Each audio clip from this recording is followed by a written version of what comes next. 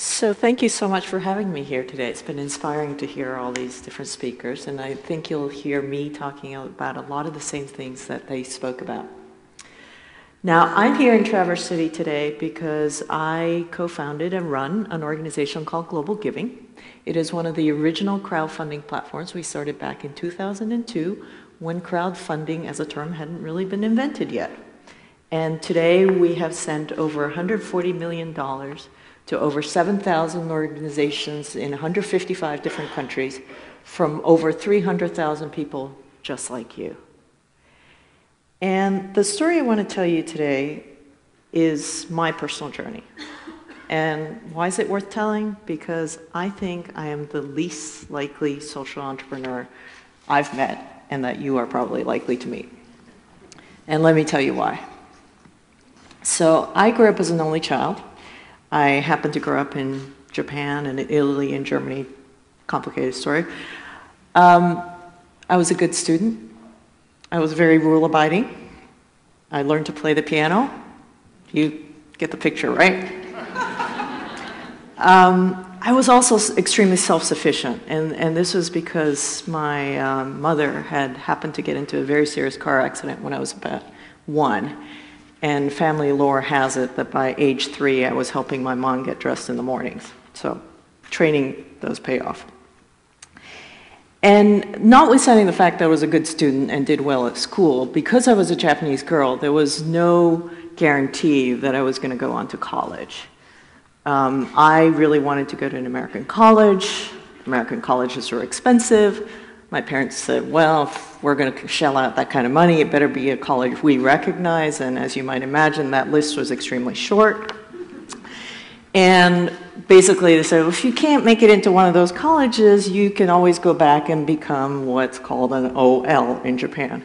That actually stands for office lady. And you can imagine there are magazines devoted to these professions, if you want to call it that. So I did make it to college, but if I think back on what I was like in college, I was sort of a loner.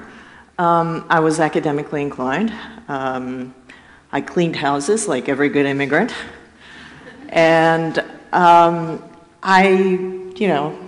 was expecting to go out into the workforce, and I fully expected I would make it on the strength of being the hardest working person and the most reliable person in the room at any given time.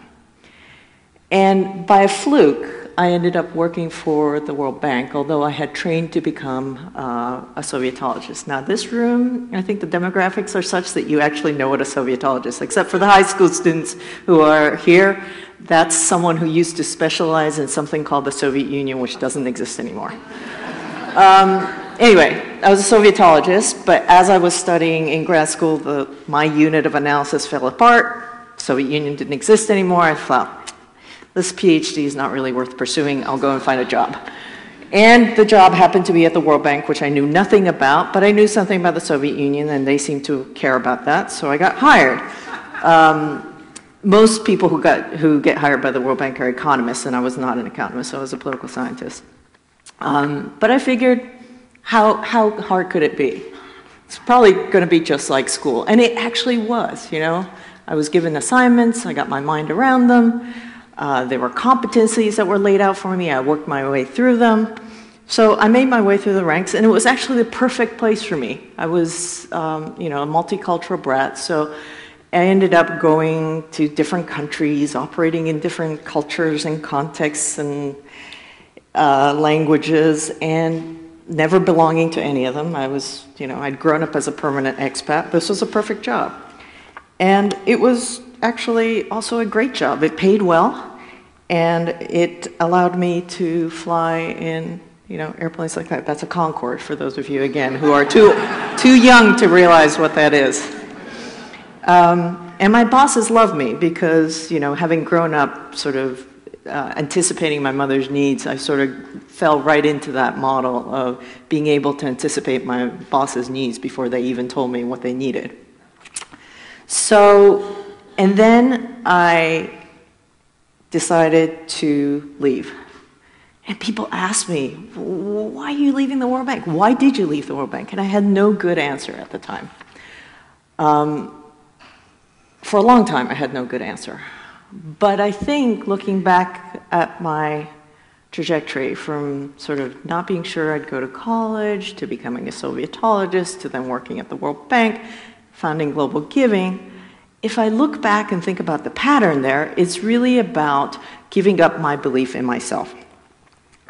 Now, what's with that? Like giving up your belief in yourself? Didn't The Atlantic have a cover story just last week about the confidence gap and how we underpromise and overdeliver, and that means that we don't get the promotions and the raises and visibility that we deserve, and isn't leaning in all about accelerating so that you don't get yourself pushed out into a slow lane.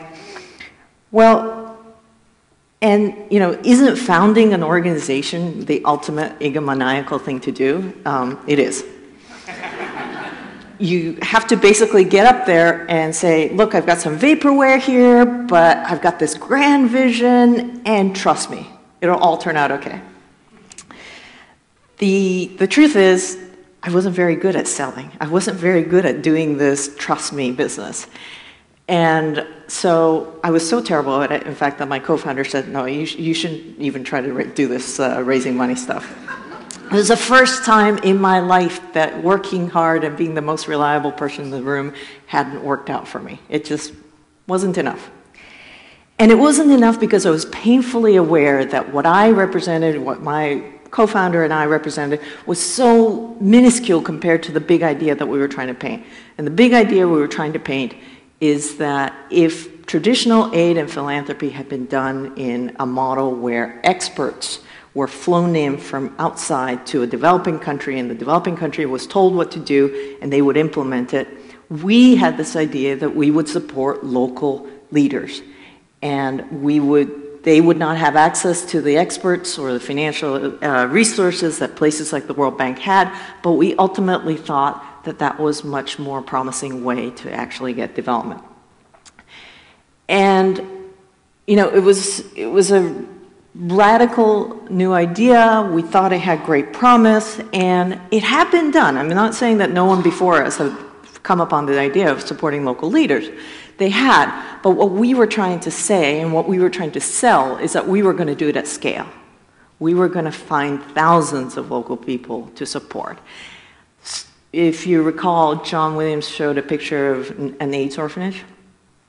So there are hundreds, thousands of informal such places in Africa, sub-Saharan Africa, taking care of AIDS orphans, and they're mostly run by grandmothers who have lost their daughters and sons to the AIDS epidemic.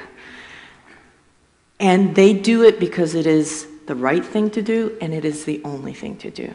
And what if I could connect those scores of grandmothers to grandparents here, and the grandparents here could support them? The idea of sort of growing this exponential organization, connecting all these local leaders was thrilling, but it was extremely difficult to do. You have to remember, in 2002, this was before Twitter, before Facebook, before WhatsApp.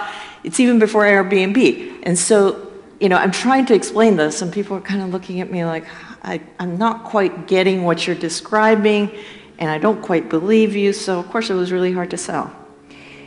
And then, just as we were getting started, a few years in, my co-founder and I'm married to my co-founder, decided that perhaps this was not the most rational way to sort of sink all our household risk into this one extremely tenuous organization, so he decided that maybe one of us should go get a real job.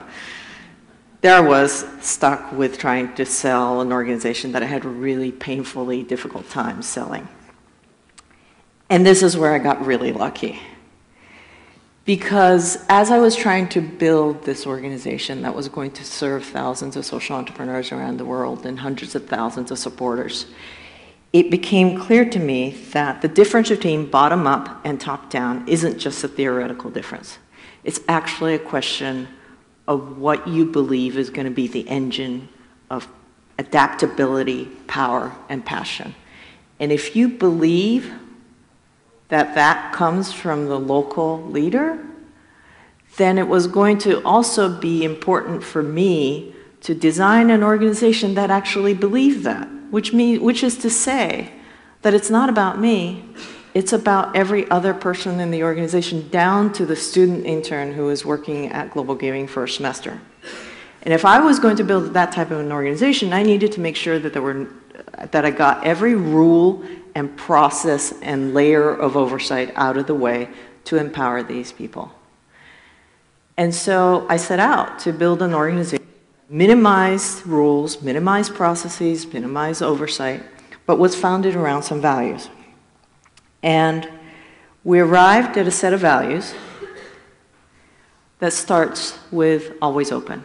And we're always open because good ideas can come from anyone, anywhere, any place, and we have to make sure that our preconceived expectations of who comes up with good ideas or where they come from don't get in the way of actually discovering the great ideas. The next value we settled on was listen, act, learn, repeat, because essentially we start by listening to our stakeholders and the people we serve. We act, we learn through action rather than study, and then once we've learned, we repeat. We don't necessarily repeat the mistakes, but we just go back into listening, acting, and learning. The next value we came up with was committed to wow. And I feel very strongly about this because so often the poor and the people in vulnerable communities end up not getting world-class service. And they are exactly the people who deserve the best possible service from nonprofits and social enterprises. And so we were determined to create world-class service for the social entrepreneurs we served, as well as for the person who was just having trouble getting online and donating $10. And finally, the last value we came up with was never settle. Never settle because just because we master one game doesn't mean that the next game isn't going to be tougher or that the rules aren't going to change. And so these are our 4 core values. I was insistent that we had to come up with only maximum 4 because if they were going to be a guide to action, if they were going to allow us to filter everything we do from hiring someone to promoting someone to actually figuring out what's on your to-do list every day, there were going to only be 4 because that was the maximum that I could remember on any given day. And so there were no accidental values, such as, we have a lot of very young people on staff, so we tend to party hard, but party hard is not one of our values.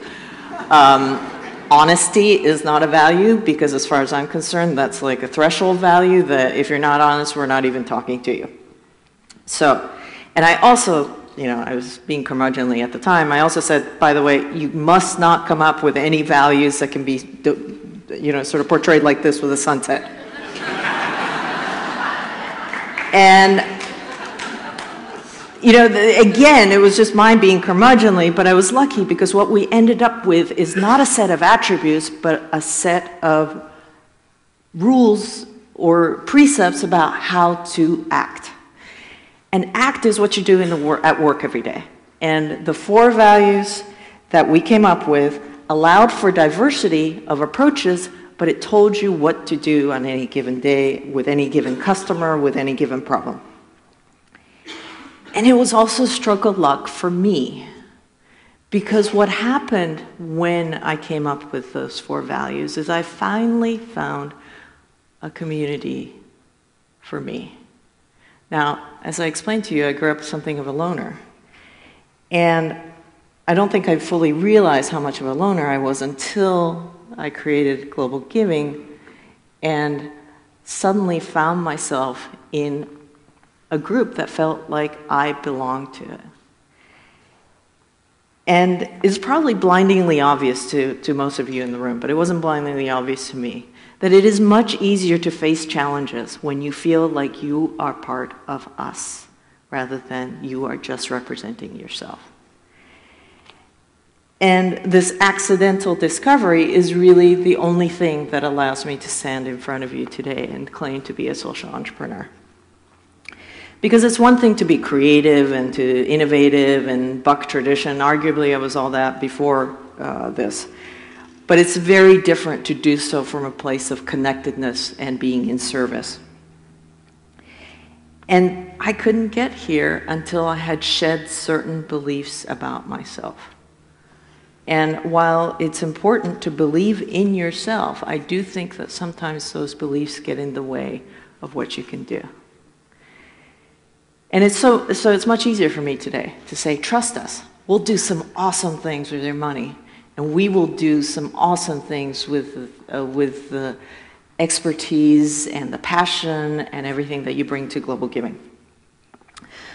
And the moral of the story is that the power of an us, you know, the Global Giving community is a direct manifestation of that. It's thousands of social entrepreneurs and hundreds of thousands of supporters.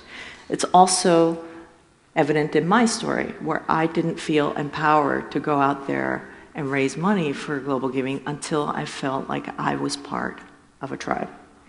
The second moral is that you can create this community around yourself, as I did. And I've thought about that a lot lately, because my husband and I adopted a son 3 years ago. He's now 6. Now, the very act of adoption sort of subverts the whole idea of the family of origin, right? I mean, family of origin is where you were born. He's not from our family. So that's one thing. The other, you know, so I don't know if any of you have read Andrew Solomon's book, Far from the Tree, but he talks about horizontal and vertical identities. You know, his vertical identity is his family. His horizontal identity, Calvin's horizontal identity, is being adopted, is being of Chinese descent. My husband's American, I'm Japanese. There's a problematic relationship between Japan and China. We'll get to that when he gets old enough to understand history. He's also profoundly deaf. So, you know, those identities, you know, I can only hope that he will figure out who his tribe is. But right now, the odds are stacked against him. So I've got to hope and believe that it is entirely possible for one to create a tribe and a community around oneself, even if it takes you 40 years or more, as it did me. And increasingly, I'm optimistic because that tribe can be virtual, not real. Several years ago, when we first started letting people comment on projects on Global Giving, a project leader who was doing organic farming in Guatemala sent out a report saying, we're going to get into chicken raising. And this is what I'm doing with your money. So we've got the chickens, we're going to lay some eggs, here are our plans, and he posted that report online. And then about a week later, one of his donors wrote in saying, hey, look, you know, I think there's something wrong with your chickens. And it turns out it was an organic farmer in Oregon who had supported his project, so he received the report. Then he went and said, you know, the chicken to egg ratio that you've listed on your thing, it's not right. There's something wrong with your chickens. Week later, project leader writes back, says, nothing wrong with my chickens. There was a problem with a cell in my Excel spreadsheet. You were right. It's much closer to the number you cited. So for that brief moment, the Guatemalan farmer and the farmer in Oregon connected, right? They've never met each other. They never will meet each other. But they're very briefly, part of a tribe. And they are engaged in a collective venture to promote organic farming in Guatemala. And you see examples of this all over the place. You know, Linux, right? Most of the people who build Linux have actually never met each other. That's just an amazing thing. And the power of crowdfunding, to get back to what I said about Global Giving, I don't think the power of crowdfunding is in the funding. I think it's in the crowd. And I think the potential is far, far underdeveloped today. And I do think that it is something that is going to develop in ways that we can only, we really can't imagine today. Because that's the power of us. And we have newer and better ways of figuring out who our community is, who our tribe is, and have huge expectations of a new world where you can figure out your community and your tribe from anywhere in the world. It doesn't have to be necessarily the people you were born to, the people where you grew up. Now the world's your oyster, and that is the power of us. Thank you.